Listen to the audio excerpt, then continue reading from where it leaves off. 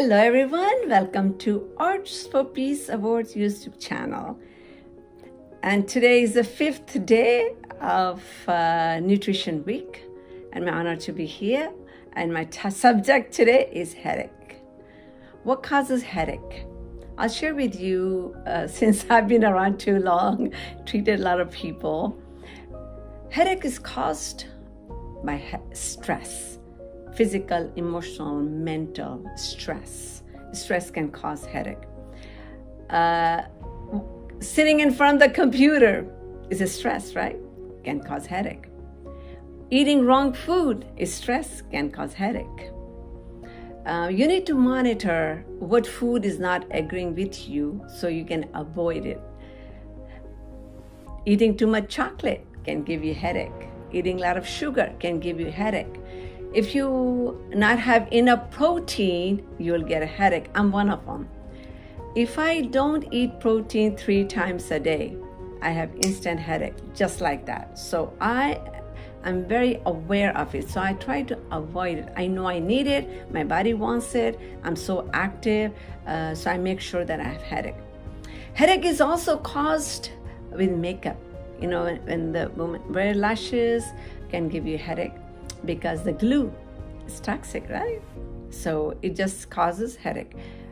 Headache is also caused when you have too much makeup on. When you put your hair in an updo, it can cause headache. You tie your hair in a ponytail and the hair was wet, can give you headache. Headache can also cause when you don't shampoo your hair, especially women with long hair. They don't shampoo your hair. So if you don't shampoo your hair, like all the heat goes to the head, it makes sense, and it causes headache. So when you are showering, if you don't want to shampoo, at least you should wet it to let it be there and let the heat comes out from the scalp, because it's a lot of body heat that we have on our scalp. Most of the tints and colors, and they all process with the body heat. So you have to keep that in mind, what the body heat does to us. So headache can cause with many, many reasons. You have too much alcohol and next day you have a hangover, you're gonna pay with headache, right? So be aware with the headache. And headache is not something you want to take it for granted. You might have a tumor. So if you're having chronic problem and having headache, what do you have to lose, right? Check it out. And you have nothing to lose, and then at least you have the option to go for alternative medicine, or you want to go this way, you want to get that way. That's your life. So headache is not something you should take it lightly. I have a collection of hats. I have a lot of hats I wear, but I cannot wear a hat that's very tight to my scalp. When I was a little girl, I could never wear something very tight to my head. You know, all the bows, I always had something in my hair, but never too tight, because it gave me headache. So now I'm so aware of it since I've been in the business for so long. So the woman has to be a little bit more aware.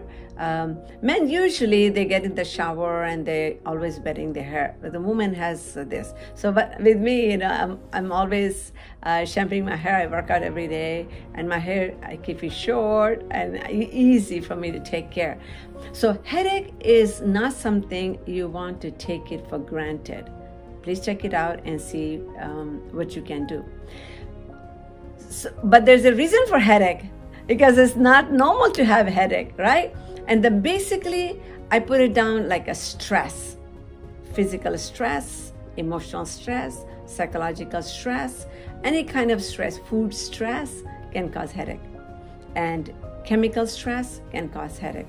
So if you understand that, then you can study your own body. See, it's hard for someone to tell you what to eat. Let's say you ate an egg, and after that you felt like, you know, the body is not feeling well, or you have some symptom, oh, I'm getting minor headache, so monitor it. So then you know that's not the right food. So some people eat too much sugar, they can get headache. So you have to monitor your own body and your own thing and see what can you do to avoid it?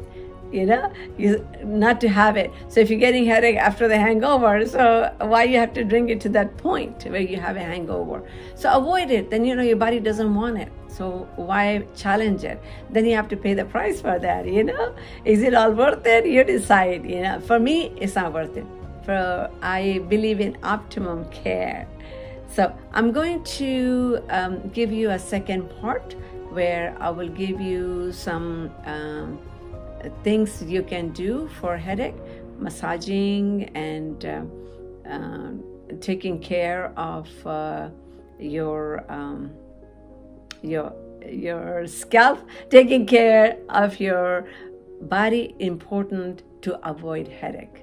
So stay tuned. I'm going to give you a second part where I will show you how to do your massage on the scalp so you can be fit and healthy and don't have to have a headache. Circulation is important, whether you have head, body, whatever, so you have to circulate. I invert every day.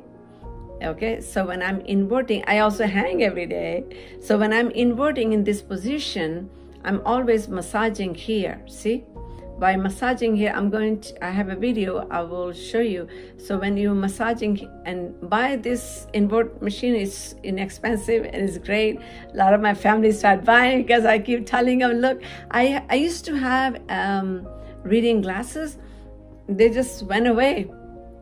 I had like 1.25. I was very little, but I don't have it no more.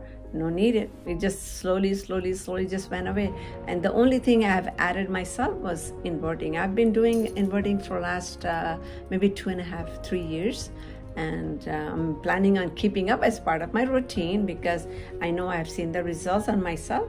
So giving massage regularly on your scalp is important. And check your scalp. Make sure your scalp is soft. If the scalp is tight, you can give you a headache. So health of the scalp is very, very important. Even a lot of hairdressers don't understand it. And that makes a big difference on perming, on coloring, on shampooing, all of this stuff. You have to be aware of the condition of the scalp. If it's soft, or if it's hard, or it's medium. So, but the tight scalp is, see, when people lose hair, what happened? The scalp becomes like this, tight, shiny, smooth, right? That there's no more pores left, there's no elasticity left, and it's tight. So the follicles cannot grow from their point. So if you keep the scalp healthy, the hair will stay healthy too. So my heart to your heart, love and peace.